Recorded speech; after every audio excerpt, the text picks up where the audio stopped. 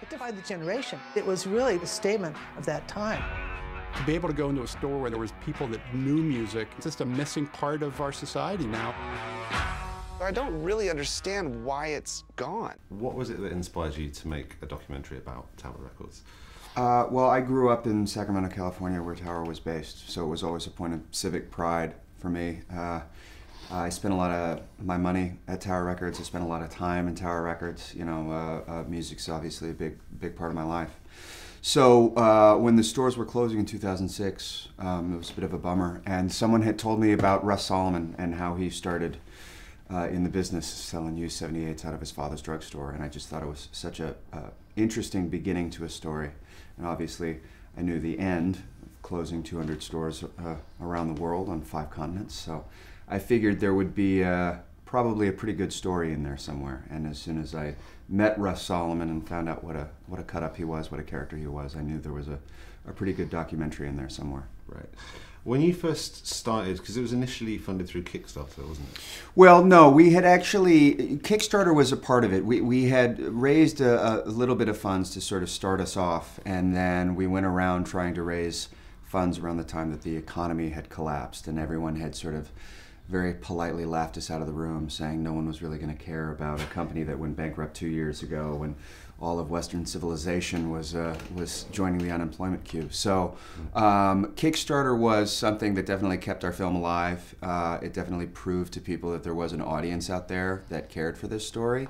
And it really kept us afloat for quite a bit of time, and we were able to use those funds to film a significant portion of the movie, and then from that point we were then able to collect the rest of the funds to help us finish the film. Well, how did you go about sourcing some of the footage? Because there's one sequence in particular with Elton John kind of going around with a basket and buying loads of stuff. I heard a story that was like found in a dumpster or something. Yeah. I mean, we threw ourselves at the mercy of pretty much everyone we spoke to, and said, if you got any photos, you got any videos, please, by all means, help us out. You know, some deep internet searches, we were able to find some footage. But that Elton footage is actually, yeah, it's crazy. The man who owns that footage now found it in a dumpster. We don't know who took it. It was probably someone at Tower who probably filmed it for some sort of promotional purposes, maybe. But the proud owner now, he found that in the trash somewhere, and one man's trash is another man's treasure. I mean, it's obviously something that's quite close to your heart as well. You said you used to hang out there a lot. What was your kind of personal experience with Tower Records? What was the first record you bought there?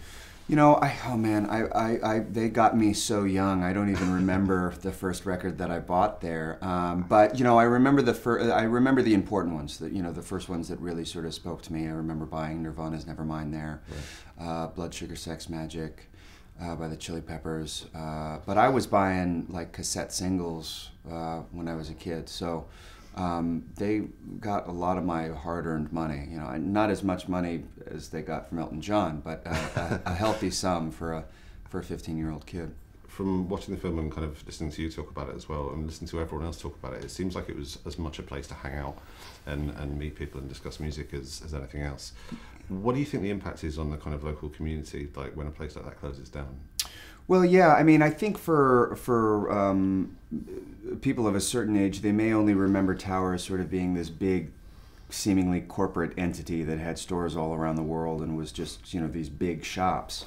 But each store was really, truly run almost kind of independently. I mean, they were all under the same umbrella, but each store was run by the people that were working in the store. They had their own art departments, they had their own local buyers.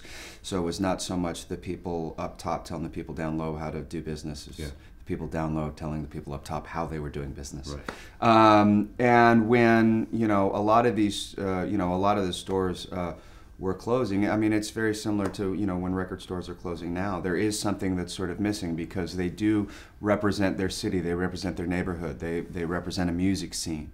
You know, it's more than just a place where goods and money are exchanged. It's really more of that social hangout, because Tower was a place that accepted everybody. It didn't matter what you looked like, it didn't matter what you sounded like, it didn't matter what your interests were. You could come and hang out. You didn't even have to buy anything. I mean, that's pretty radical thinking if you think about it. Here's a retail business where they don't care if you don't buy something. You can hang out for 4 hours. And there's no other place like that. I mean, even the pub will make you buy something to drink, you know. You know, Tower was really, you know, one of those places that was special to a lot of people, a lot of kids, especially to me. Having kind of spoken to a lot of people who are involved, what's your take on why it failed? What do you think the kind of biggest contributing factors were? Well, I mean, there's a bunch of different components to it. You know, one of the things we really wanted to dispel was this idea that it was just simply Napster and the internet that killed Tower. That's not necessarily true. That's a part of it, for sure. But it's a bunch of different factors. Some hubris on the part of Russ Solomon and some of the higher-ups at the company, expanding too broadly, too quickly, and moving into storefronts that were too huge, sort of getting away from their sort of core values a little bit. But then there's also factors from, you know, within the music industry. You know, once the CDs were introduced, they sort of doubled all of, you know, the business doubled, but it was set on a table that only had 3 legs. But one of the more interesting things that I found, and it was one of the first things I asked Russ Solomon, I said, if you had to pinpoint one thing, what would it be? And he had said when they stopped selling singles. Little cassette singles or CD singles later on. But when you stop selling singles at a small, you know, at a low price, you lose an entire generation of kids even walking into a record store. And that ended up being, you know, one of the main factors, I think. Okay.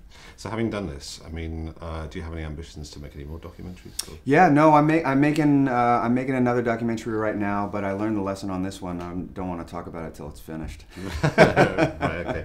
So is there anything else you're working on next that you can talk about? No, you know, I'm still wearing makeup and pretending to be other people for a living, which is a good day job to have. So I got a TV show back in the States that I'm working hard on, and, you know, working on another feature documentary and doing a bunch of doc shorts. So just trying to keep busy, really, just trying to keep scratching all of my various creative itches. We just happened to be at that right place at the right time. You want to call that luck? We call it luck. What would you call it? Luck.